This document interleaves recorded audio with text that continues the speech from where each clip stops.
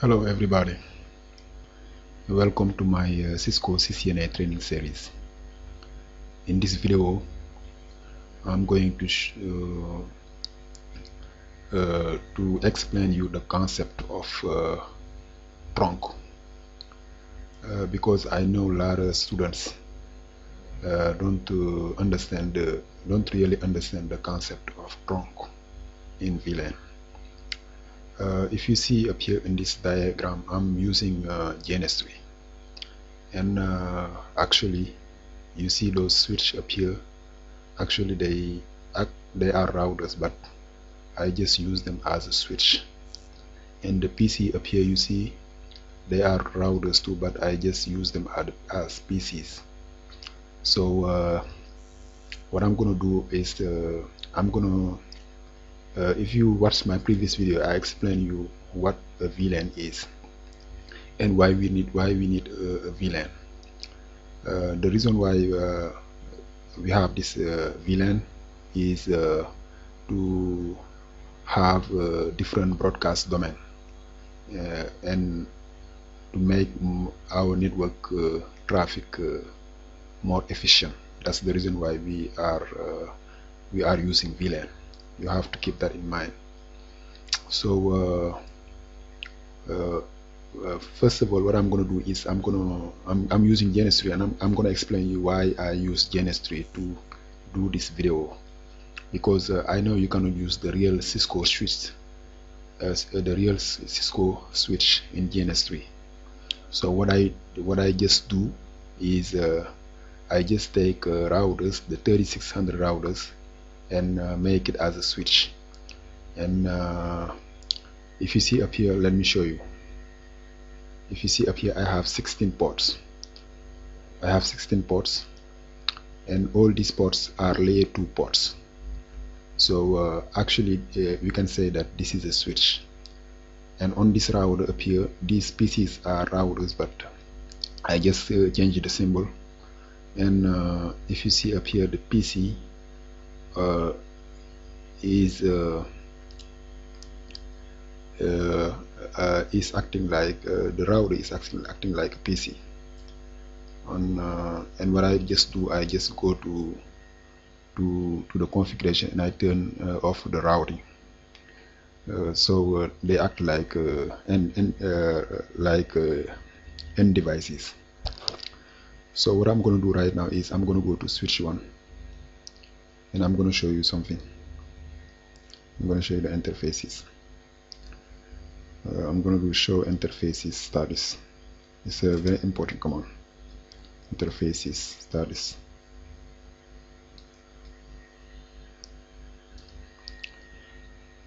And you see up here I have 16 port on the switch, and you see all these ports belong to VLAN 1.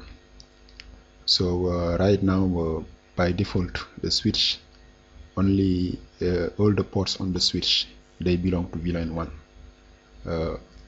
If you don't have any VLAN created, all the ports on your switch belong to VLAN 1. So what I'm going to do is I'm going to go and show you this command, the show VLAN. But for these devices, we're going to have to use show VLAN switch.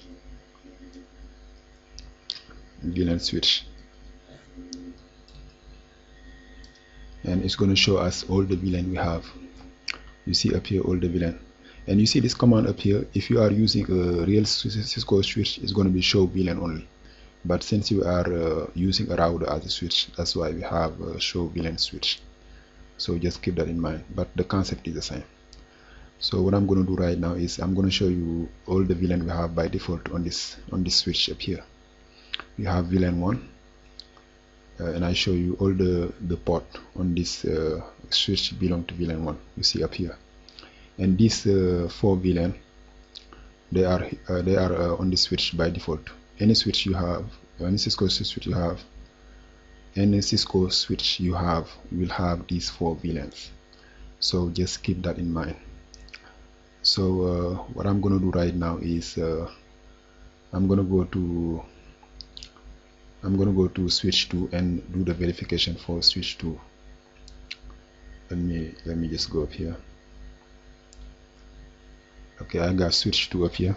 I'm gonna do the same, show interface status. Interface status.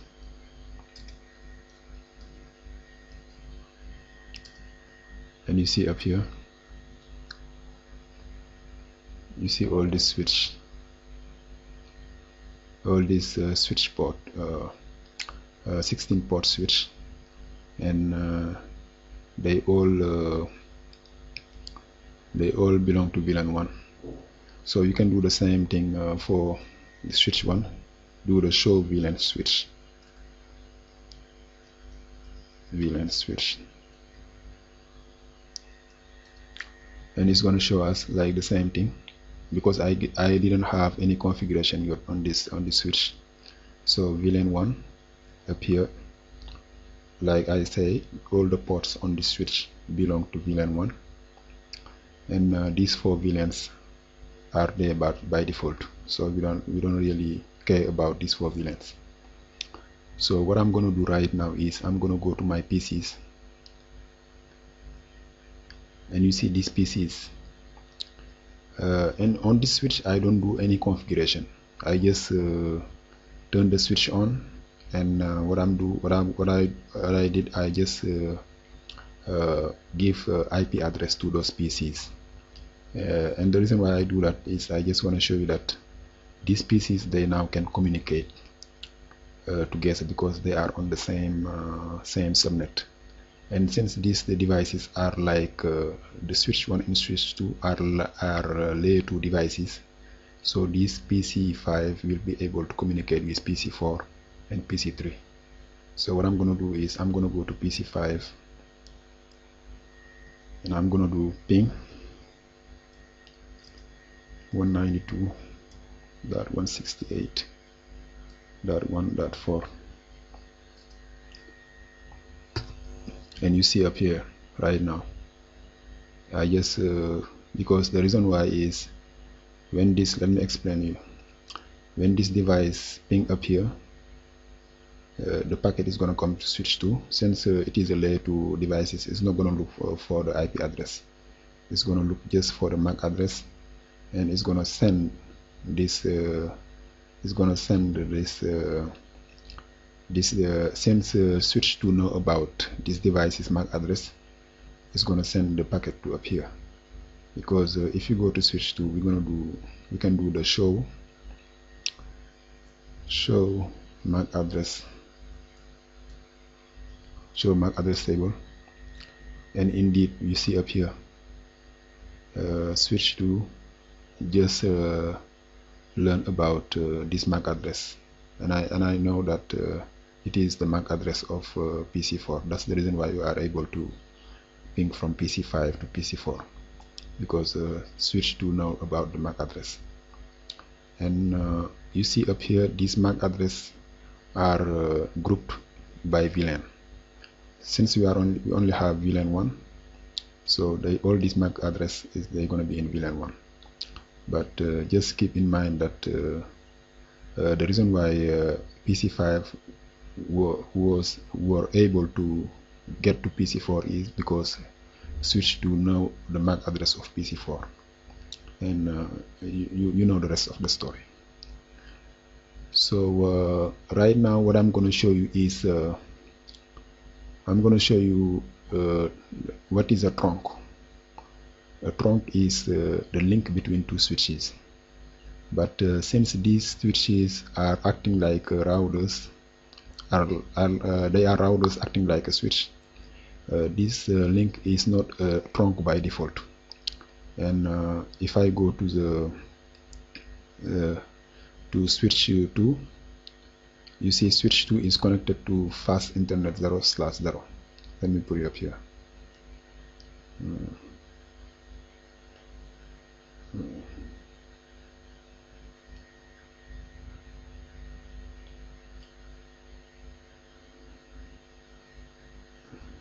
Fast internet 0/0, F 0/0, and up here to F0/0. And if you go to show to check this command up here, let me show you. Show interface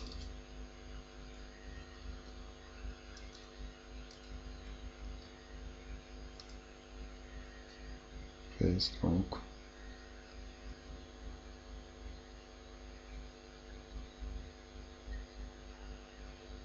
So you see we don't have any trunk yet on the switch, and we can do show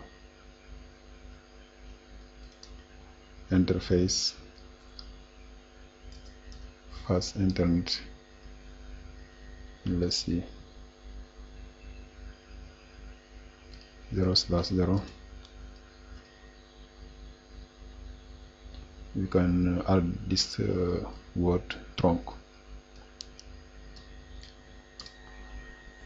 Okay, and you see up here this interface should be trunking in order for us to have a trunk. Let me show you up here.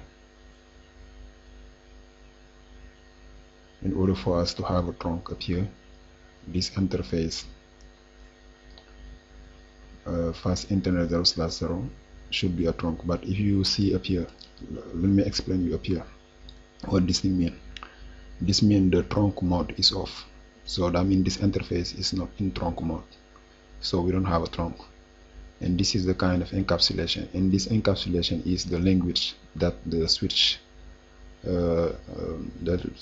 use to over the trunk in order to communicate between devices. And this is you see up here the status is not trunking because the mode up here is off, you know, and the native VLAN is VLAN 1.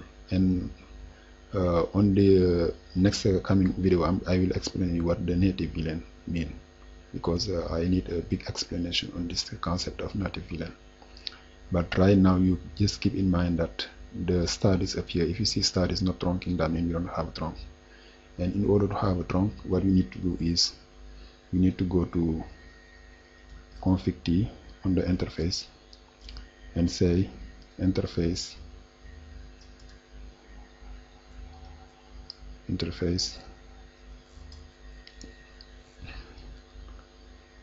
F0/0 and say switchport. Let me use the help system. Switchport mode, that's what you need to use, switchport mode. And you see up here we only have two options, switchport mode trunk or switchport mode access. And the access mean that the port will only accept only one VLAN. And if you put it on the trunk mode, the trunk will carry all the VLAN by default. So that's why we have a trunk, because the trunk link will carry all the VLAN by default. Just keep that in mind. So, and we press enter, and you see up here we just receive a message. It says trunk port FA has become a .1 key. Like what I showed you, this is the encapsulation I was showing you, .1 key. So let's go back to the show interface fast internet trunk, and you see now it said the mode is on and the status is trunking. So that means we have a trunk right now, and the language that the switch use is 802.1 key. This is the language they use in order to establish the trunk. So just keep that in mind. So right now the trunk, I configure the trunk on this interface, but the problem is the link is not working right now because switch 2 doesn't have a trunk, yet. Let's go to switch 2 and I'm going to show you. Switch 2 is up here. So if you do show interface FA 0/0,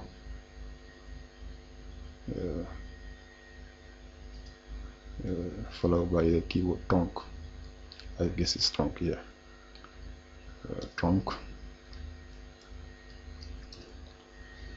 And you see here it's not trunking. The mode is off.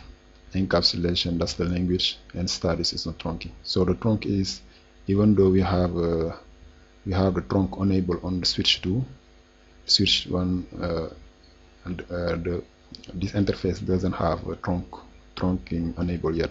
So and I'm gonna show you. I'm gonna go to PC5. I'm gonna try to ping PC4 again to see if we still have the connection. I'm gonna go to PC5 and I'm gonna try to ping again, and you see the ping is failing right now. And the reason why the ping is failing, because the trunk is not, we don't have a trunk. So if I send the ping up here from PC5 to PC4, what is happening right now is if I send this ping up here from PC5 to PC4, it's going to come to switch 2, but this link is broken right now because we have a mismatch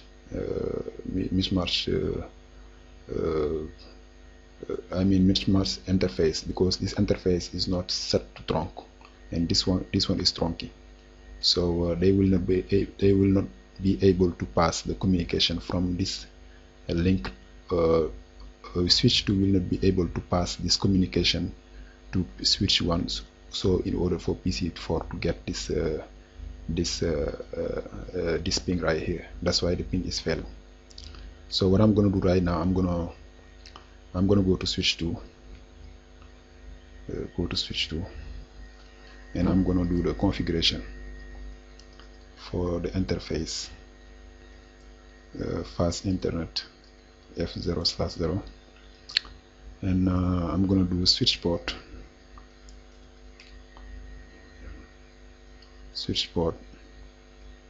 mode trunk.